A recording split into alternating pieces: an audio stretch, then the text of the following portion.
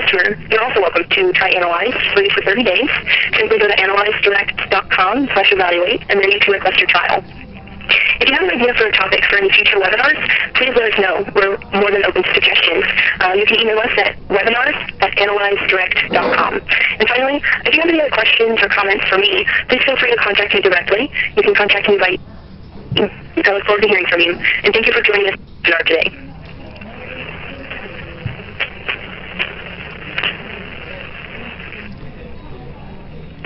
Hello, and welcome to today's webinar on vascular tree analysis with Analyze 10.0.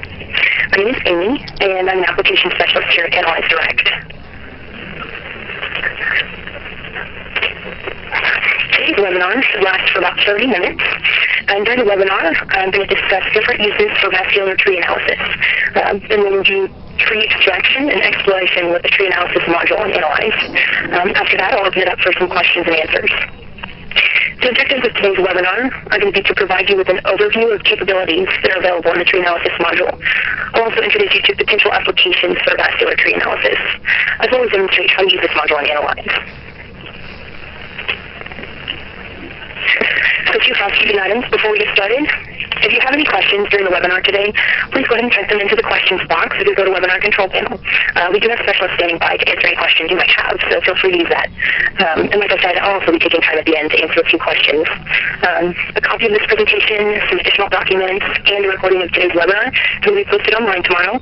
You should be receiving an email tomorrow with a link to all that content, so be looking out for that. All right, with all that out of the way, let's go ahead and get started. Vascular tree analysis provides the ability to explore vascular networks of structures, structures such as the heart, the lungs, the kidneys, and the brain. This analysis typically involves the review of 3D topology and morphology of the vascular trees. 3D topology tells us about the structure of the tree and how it branches, and morphology will provide us with information about structural and functional aspects of the tree, like the vessels in the tree. Analyze provides the ability to perform this type of analysis within the tree analysis module. And with this module, you can extract, explore, and measure the tree structures from medical imaging data. So vascular tree analysis applications have included coronary artery disease, including the quantification of stenosis or aneurysms, and also neovascularization, pulmonary disease, such as sinus branching geometries.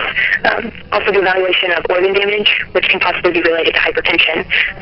So those are a few of the applications that have been used. With the tree analysis module in Analyze, the first step is going to be the tree extraction. This process uses a combination of thresholding and a multipass thinning algorithm. The thresholding is first used to segment the voxels relating to the vascular tree, and then the thinning algorithm comes through and removes any disconnected noise and thins the tree down to a single voxel-wide medial axis, or the center line. And then finally, any branches that don't meet the pruning criteria are going to be removed from the tree skeleton.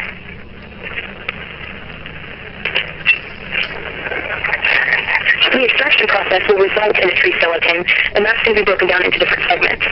These segments are defined by bifurcations or splits in the tree. Segment endpoints are going to be given labels, such as branch, mid, and endpoints to indicate their location on the tree. And the tree skeleton can be explored in this tree plot window. The skeleton can be viewed by itself, or a rendering overlay, a maximum intensity projection overlay can be also viewed with it. There's also a map of the tree branching structure that can be viewed, as well as an internal endoscopic view of the vessels throughout the tree, or a fly-through movie of the vessels. We'll go ahead and review all of this functionality during the demonstration today.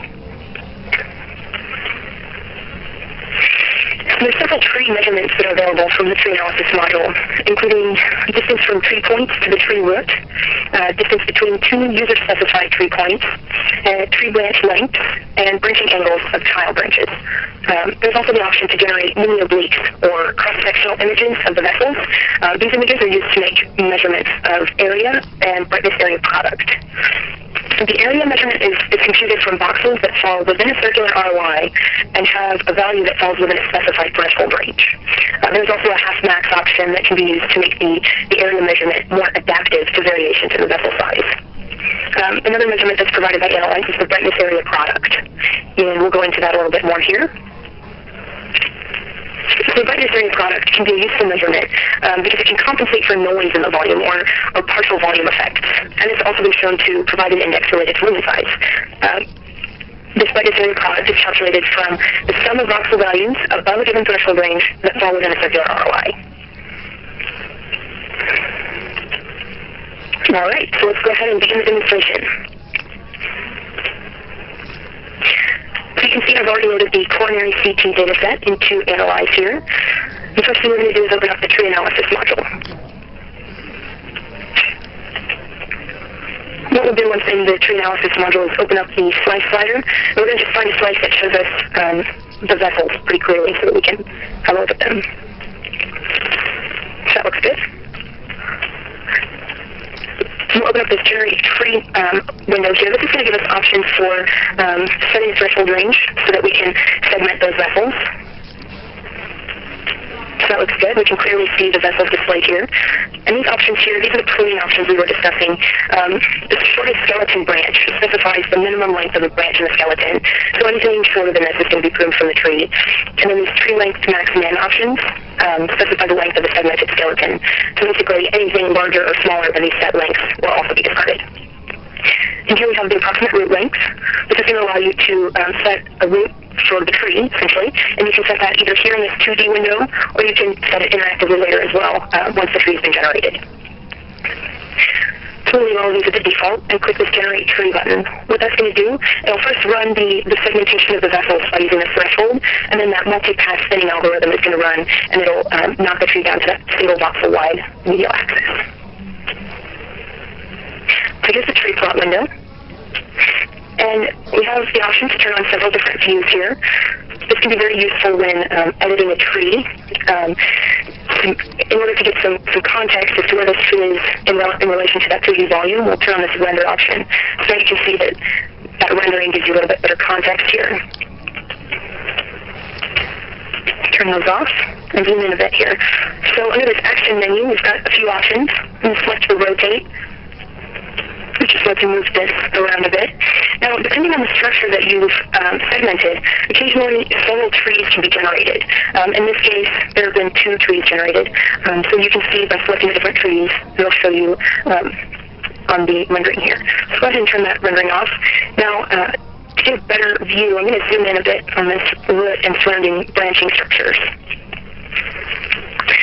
And to get a better understanding of these branching structures and the hierarchical branching structures of this, we're going to turn on this map option, which will give us this tree map window. This displays a simple branching level view of the tree that's displayed. Currently we have tree 2 displayed, so if we select tree 1, then the tree map window will update. Here we have this yellow node, which represents the root of the tree.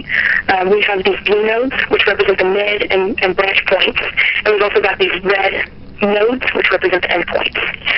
So selecting these different nodes will highlight the corresponding segment on the tree plot window here, so that we can get some context of what we're looking at exactly.